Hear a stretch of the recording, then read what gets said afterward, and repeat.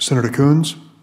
Thank you, Chairman Durbin, Ranking Member Grassley, and thank you, Secretary Mayorkas, for your thoughtful answers today, for your leadership in what is such a broad area of responsibility. The Department of Homeland Security faces an enormous range of challenges, from cyber crimes to climate change to migration to domestic terrorism. There's a very wide range of things we could be discussing today. Let me focus on a few. What I most appreciate about your leadership on the very challenging issues of immigration is your recognition that smart and effective enforcement must also be and can be consistent with our values, with treating people who come to this country humanely, even as you are trying to enforce our immigration laws and ensure border security. So let's start with the question of prosecutorial discretion, an approach that effectively makes any undocumented immigrant a priority is actually making no one a priority. You're proposing prioritization, using prosecutorial discretion to strike priorities. Why is that needed? Can you explain why an approach of having priorities is actually more humane and more effective? Thank you very much, Senator. There are two reasons, and let me first at the outset say that the concept of prosecutorial discretion has guided federal, state, and local law enforcement agencies for years and years. When I was an assistant United States attorney, that principle guided us under the U.S. Attorney's Manual. There are two reasons in the context of immigration enforcement.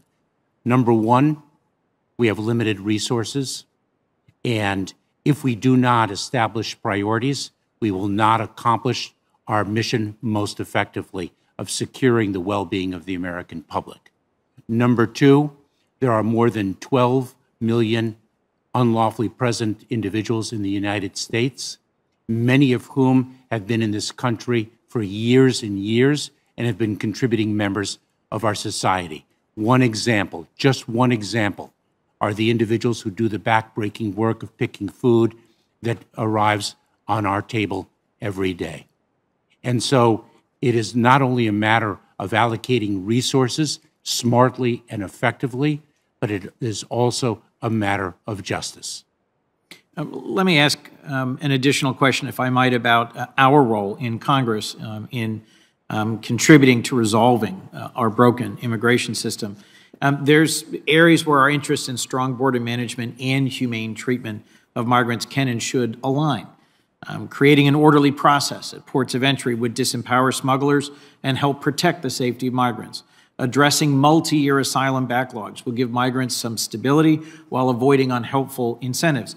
And you've taken a whole range of initiatives, restarting, for example, the Central American Minors Refugee and Parole Program, which creates a safe pathway for applying for refugees in the United States, increasing the number of H-2B visas to a broader range of countries, creating opportunities for legal migration, improving the expedited removal process, creating a dedicated docket.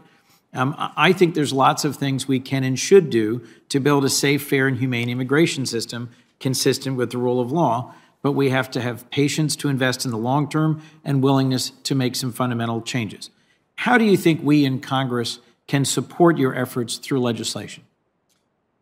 Senator, you described the number of efforts that we have underway, promulgating them through policy as well as through regulation.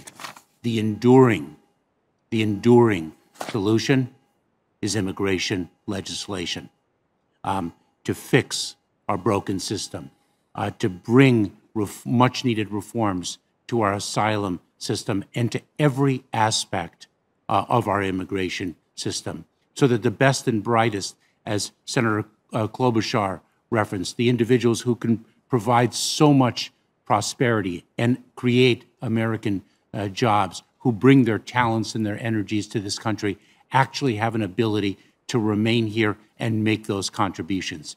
It's across the board in achieving the goals of family unity, economic prosperity, and humanitarian relief. The opportunities are tremendous. They have existed for many, many years, and I do hope Congress promulgates legislation for that enduring solution. Well, at the very outset of this hearing, Chairman Durbin commented that, of course, he's concerned about the situation at the border, but we in Congress must act. Simply grandstanding and finger-pointing isn't going to solve a broken immigration system that has been an enduring problem over the entire decade I've served here across 3 different administrations. Let me move to the situation of our Afghan allies, which it should not be a partisan issue to welcome to the United States tens of thousands of Afghans who served alongside us. In the recent continuing resolution, we passed with very broad bipartisan support provisions to give Afghan parolees the resettlement benefits of refugees. I recently led a bipartisan delegation to visit Qatar and Germany to visit with Afghan refugees and to thank American service members, diplomats, and our allies and partners who've helped make this happen. My own home church is helping alongside Jewish Family Services in Delaware to welcome one of the first Afghan refugee families into Delaware, and we've got a lot of important work to do all over our country. This can and should be bipartisan. President Biden actually has before him this week for signature a bill I led with Senator Cornyn that would better protect federal law enforcement and employees overseas, including our Afghan allies. As Senator Klobuchar mentioned, I think this is an area that with bipartisan support, we can make great progress. Can you briefly say more about how Congress, through legislation, can bolster your effort to support Afghans? Senator Coons, we are grateful for the support that Congress already has provided that you referenced. And I should say Operation Allies Welcome is something that has received support from both parties, irrespective of party affiliation, across this country. We hope that further legislation could indeed be passed that provides for these individuals a path to status in the United States. Well, thank you. And I'm grateful for the service of Jack Markell, the former governor of Delaware, who is helping lead the coordination of Operation Allies Welcome. And I'm grateful for your leadership and the men and women of DHS in helping facilitate this critical effort. Thank you, Mr. Chairman. Thank you, Senator Coons. Senator